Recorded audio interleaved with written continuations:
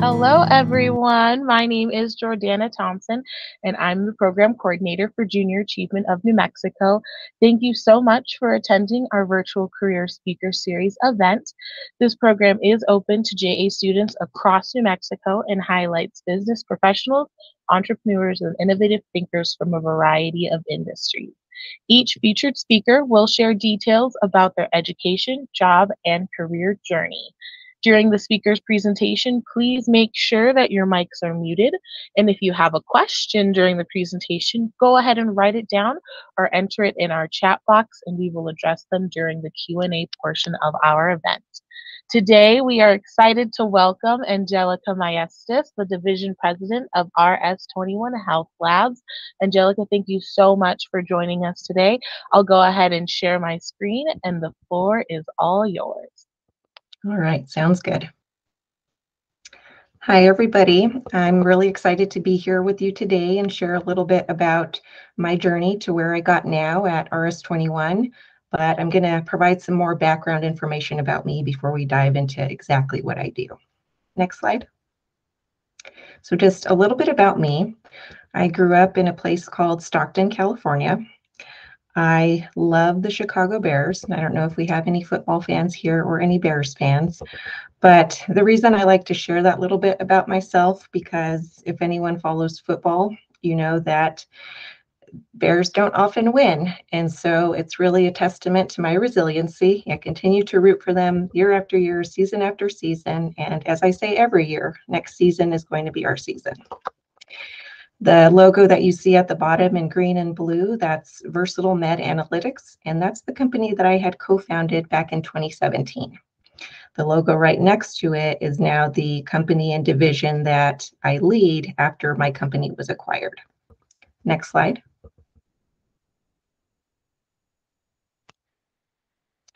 So I really like to emphasize what matters most, and I'll explain why here in just a minute. You can see the photo of my family. So my husband and I are a blended family. We have 4 kids combined, and their ages are 10, 11, 17, and 22. So we have a pretty hectic home life and you know, lots going on every weekend. So they're my heart, and they are the reason that I'm driven to succeed. I love being able to give them new experiences, and that photo there, they were in Hawaii. I really love being able to share the benefit of my hard work. Now you'll see my puppies here on the screen. There's Winston there in the middle, and we refer to him as our precious baby boy. We don't call him a dog. That would be incredibly offensive to him. And then we have Layla right there. She's our 11-year-old shepherd mix, and she's just a sweetheart. And the reason I want to emphasize what matters most is I did spend a lot of my career being a workaholic, which is very easy to kind of fall into. And sometimes that happens when you love your work and you're very passionate about it. And oftentimes that means you work lots and lots of hours. Or if you start your own business, you work even more hours. And so my family was very supportive of my journey and my passion for work. But I did have to learn at one point that there had to be a balance. And so you can never really find a balance in time. You can't always spend an equal amount of time with your friends and family as you do with work. But you can really set aside and emphasize the quality of that time. For example, when I'm with my kids on the weekends, I'm disconnecting from work. And when they're having a conversation with me, I'm not checking my email. And that took a lot of practice to get into that habit, but it's really been a benefit for us all. Next slide. So just a little bit about my educational journey.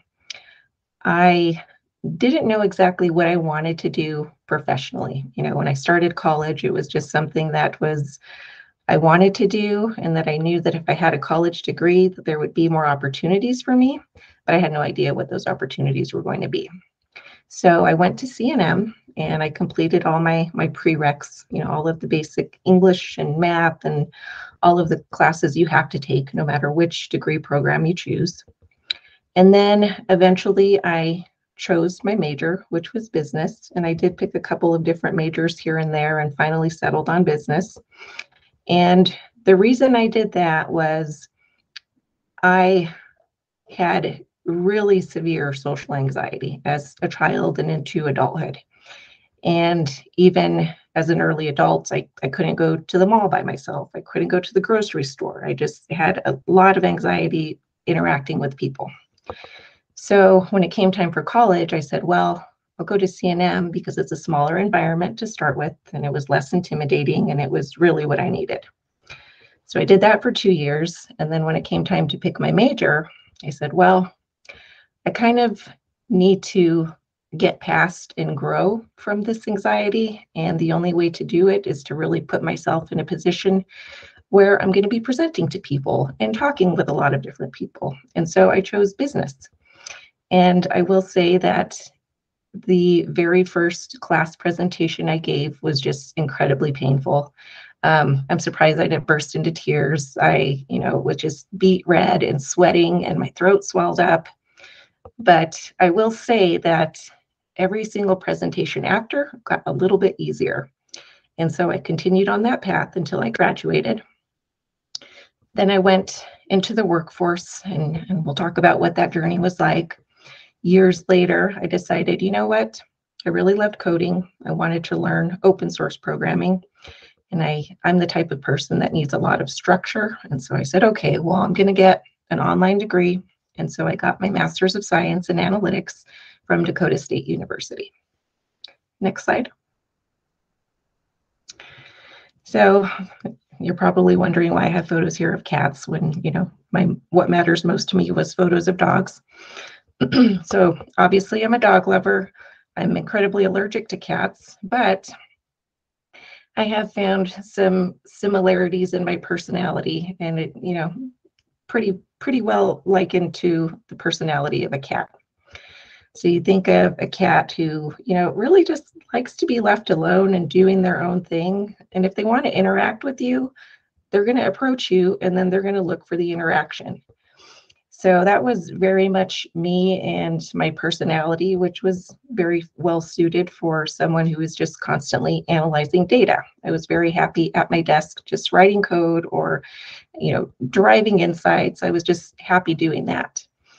And what happened was I found, oh, well, it's not just something I like doing, like it really lights me up. And so much so that people commented, you're not very expressive, but when you talk about data, you really light up. And so that's clearly a passion of yours.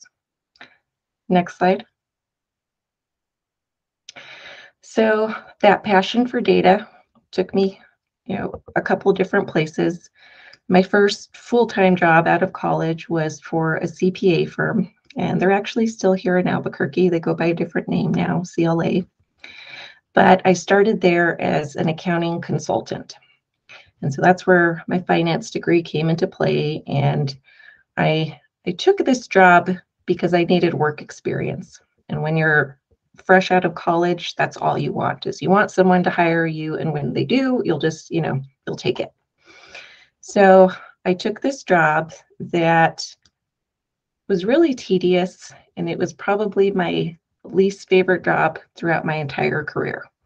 And keep in mind, my first job ever was working at Wendy's, but this job was just particularly tedious. They would send us out to the National Archives in Lenexa, Kansas, which, if you're not familiar with, is the National Archives is underground caves that the government monitors. And we were mining accounting documents from the early 1900s. And these were documents that were involved in tribal lawsuits. And so we would be underground, and we would be 2-week stints at a time. And I was going through these papers, and eventually these papers would be manually entered into a MS Access database, and then we would analyze the data. And so I stayed at that job, not liking it because I needed the experience. And I said to myself, well, I'm just going to do this for 2 years max, and then I'm moving on to the next thing. Well, then 2 years went by, and I got promoted. And I thought, well, it's going to look really good on my resume if I now have this promotion on there. So I'll take the senior position and do this for 2 more years. And I did that for another 2.5 years. And then there were some pretty significant budget cuts that happened. And almost overnight, my office was completely eliminated.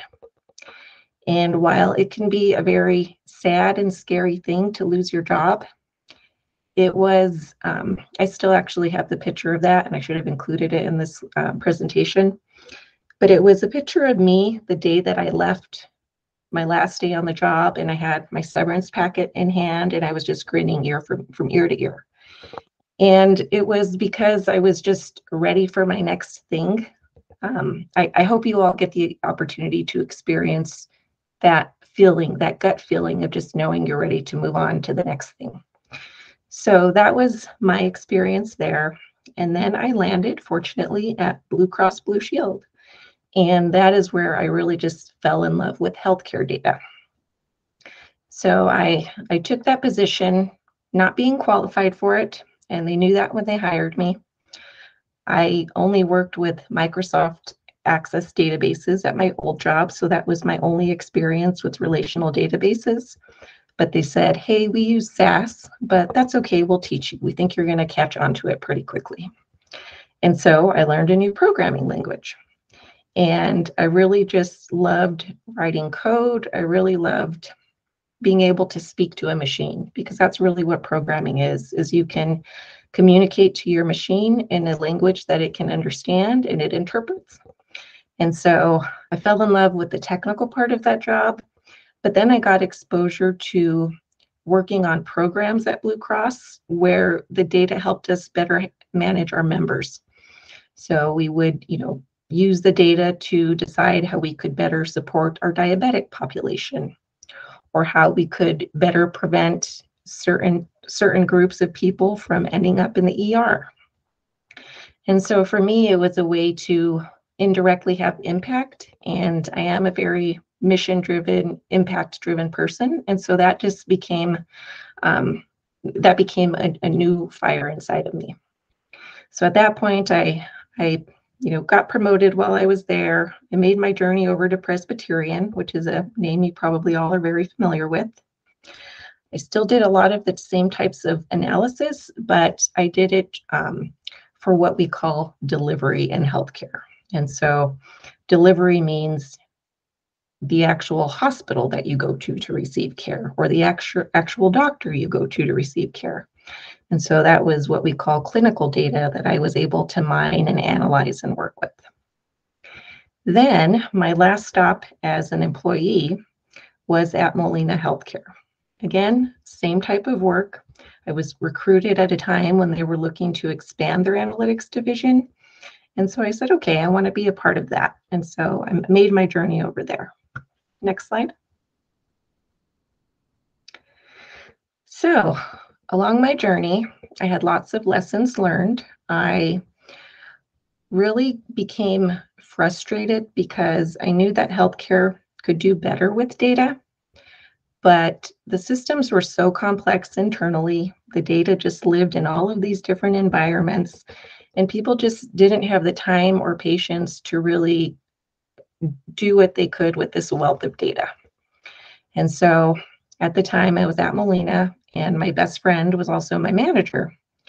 And I told her, her name was Stephanie, and I told her, Stephanie, I'm giving you a heads up that I'm kind of tired of this whole, just working for the people that, are very limited and constrained and really don't even sometimes listen to us when we know what to do with this data. And so I'm just going to go out on my own and do my own thing. And immediately she was like, what? No, you can't do that. That's crazy.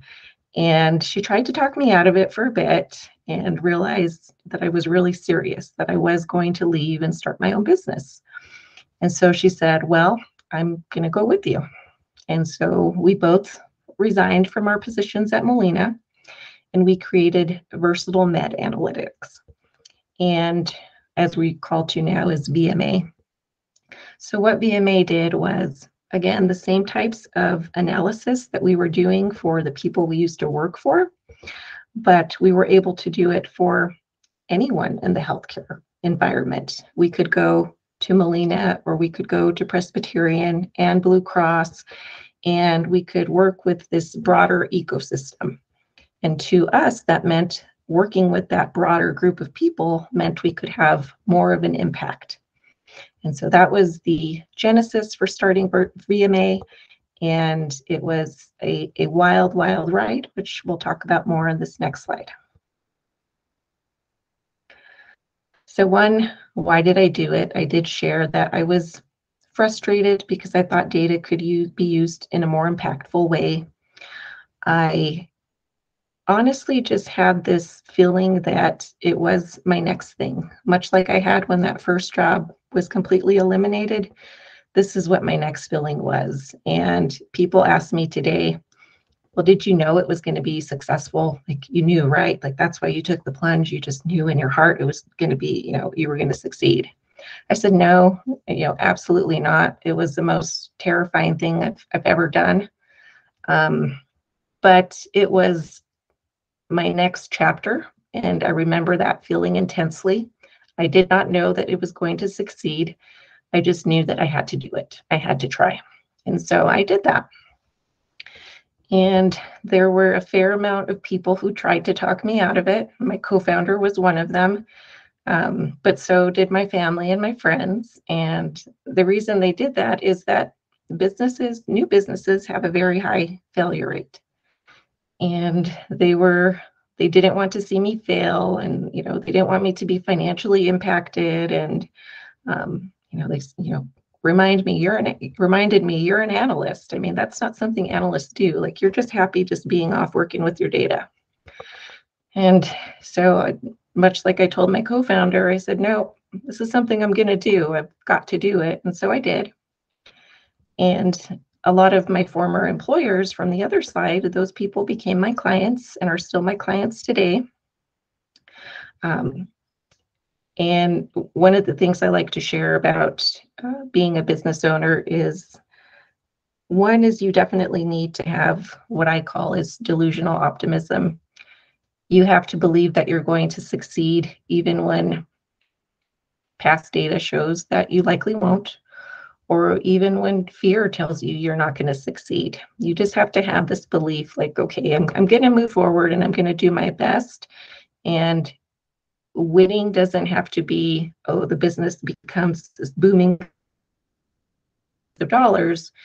Winning can be, I do what was best for me, and I grow in some way, and I have an impact in some way. And so that was a very valuable lesson learned from that experience. So when I think about my scariest moment as a business owner, it's still a moment that gives me a ton of anxiety just thinking about it. So as I mentioned, I convinced my best friend that she should quit her full-time job, knowing that we had no clients in the pipeline and that she should just run off with me and start this business. And she did that because she trusted me, which was, that's a pretty big vote of confidence for someone to do. So as we were early in the business and not making a ton of money, and we did get our first large client, but as we quickly learned, just because you get the client and you get the contract doesn't mean they pay right away. And there are lots of reasons for that when you're a vendor, and lots of complex processes involved just to get your paycheck. So what happened was our business bank account balance got low, and it kept getting lower, and money kept flying out to pay the business expenses. And it got to one point where, I remember this very vividly, I was sitting on my bed and I was looking at our bank account balance, and it was at 52 cents. And my heart just sunk to my stomach. I didn't feel fearful for me. I felt so bad that I had led my friend astray. I thought, oh my God, maybe this was the wrong decision and I shouldn't have done this. And so I had to send her that message and tell her, hey, yet again, we're going to have to take money out of our own pockets and we've got to put it in the account to pay the bills. So she did. We did. And I will tell you that that experience created it ignited a fire for a new skill that I needed to develop. I had to learn to do business development, or otherwise known as sales. And the reason I had to do that is we were not going to get paid if I could not bring in contracts. And so I had to really step out of my comfort zone. I had to learn how to network. I had to approach strangers. I had to convince them that what we were doing provided value, and that was not an easy thing. Next slide. So that brings us here to our company being acquired by RS21, which is a data science and development company here in Albuquerque. They acquired us 2 years ago, and we were brought on to form the RS21 Health Lab. Next slide. This beautiful building here in Albuquerque, you might recognize it, though it looks very old on the outside. Our suite inside is completely renovated in a really cool space. We've been recognized on the Inc. 500 and voted as the best workplaces for innovators by Fast Company. Next slide. Now, this here shows a little bit about what our team does. So we have data scientists, we have data engineers, we have designers, we have software developers, and we have data analytics. Next slide. This is a little overview of the types of work that we do. Now, my division focuses exclusively on social equity and impact. And if you go to the next slide, you'll see here what Health Lab's mission is, which is to use data to advance health equity and improve community well-being. And that I mentioned, I'm very mission-driven. A big part of that is my backstory and where I grew up. I grew up in a very rough part of Stockton, California. We were often homeless. We stayed in shelters. We slept in our car, motels. It was a very hard life, and that community is the type of community that our company looks to serve. We look to advance health equity, and that means that we recognize that health isn't just about going to doctor's visits or getting medicine. It means that you have stable housing, that you have a home to go to or the same home to go to every night. It means that you have food. It means that you have access to education. It means that you have transportation to get to school or to get to work. And so that was a big part of my passion and the tools that we build here. Next slide. This is just an overview of the types of different data sources we use here at RS21. But again, this speaks to all of the factors outside of healthcare that impact the health of communities. We know that it's a bigger problem to solve, and that we need to be able to harness that data in different ways to do that. Next slide. And so this tool, which we do have a demo link here, but I think we're running up on time. This is the New Mexico Community Insights Explorer that our company is going to be building for New Mexico. It's a very cool mapping tool, geospatial mapping tool, that helps us identify not just where people are and what types of conditions they're suffering from, but we overlay other data like education data, crime data, housing, food data, to be able to understand what other things are impacting those people and why they may not be able to fill their prescriptions. Maybe they're working, double nights shifts and they can't get to a pharmacy by 5 o'clock. Maybe they live in very remote areas and they don't have transportation to the grocery store. Things like that really impact care and ability to receive care. So that's about me and my journey, and now I get to continue to do this at RS21, where I lead the sales of bringing solutions like this to other community partners. And so we are not just here locally, we are across the US, we have clients all over, and that's my joy, bringing them solutions that will impact their communities. Thank you. Thank you so much, Angelica. That was great.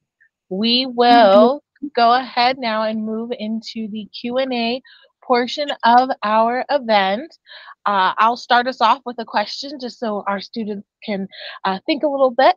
But for first question, what would you say is the best piece of advice that you have ever received? So that would be at my first job after college when we were all let go. My manager had said, never stop investing in yourself. And so I have never stopped. I'm always learning. I, sign up for programs that will either teach me a new skill or help me to get better in another area.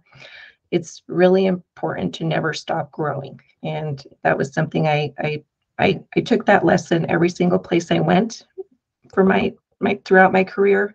If I got to a point where I felt that I'd learned almost like as much as I could, I said, okay, well, it's time to go to the next thing. Yeah, that was my best piece of advice. Thank you. Never stop investing in yourself. I love that. That's great. Do I have any students from either of our attending classes that would like to unmute and ask a question, or maybe put your question in the chat box and we can ask there? Have you ever had like someone scam you on your business or like give you false information? We'll say that there have been times when people shared information that wasn't quite accurate, but it was just because they didn't know, which is not really surprising in healthcare. We have a lot of complexities with the kind of work we do. And so people don't always have access to the types of data that they thought they would have access to. Okay, thank you. What was your favorite part about making a business? Oh, you know what? I loved the complete freedom to own my schedule. And yes, I did work lots of hours, but I loved saying, you know what, I'm kind of tired today and it's 2 p.m. I'm going to go have coffee with my friend, or I'm going to go spend time with the puppy. I love being my own boss. It's the absolute greatest experience ever. What was some of the other degrees you were considering when you were in college? Oh, that's a great question. So I mentioned I changed majors. At one point, well, I'll tell you, when I was a kid, I wanted to be a paleontologist. I loved bones and dinosaur bones, and then quickly realized that that was a hard job to get to pay the bills. But my first major was, what was it? I wanted to go into politics in some capacity. So it was political science. And I thought I would be, maybe on city council or something like that. And then I recognized that, God bless those people, that's a really frustrating job to have, because it takes a lot of work to drive change. And so I went through that. I think I chose marketing as a major at one point. And then I settled on finance because I did love working with dollars. Didn't quite like accounting, but I did like analyzing financial data and seeing if organizations were financially healthy. How many employees do you have? So we have 80-ish employees. It might be a little bit under right now. We are a growing company, and we're actively hiring. So yeah, we love to hire locally, and we love to educate our youth to hopefully explore jobs in data so that they can come work for us someday. All right. Well, thank you so much, Angelica, and students. We hope you enjoyed today's program. Before we log off, just a couple of announcements. Following this presentation, you will be asked to complete a post-program mindset survey, and we would really appreciate your participation in evaluating our programs. Teachers, please make sure that you share this link to the survey with your students. Lastly, make a note that these events are recurring monthly and will be hosted on the second Wednesday of every month. Please join us next month on March 8th at 1 o'clock as we welcome Ian Colburn from Solar Punk Farms. Keep an eye out for those registration links in your email. But thank you so much again to everyone on the call. I hope you have a great day. We'll see you next time. Bye.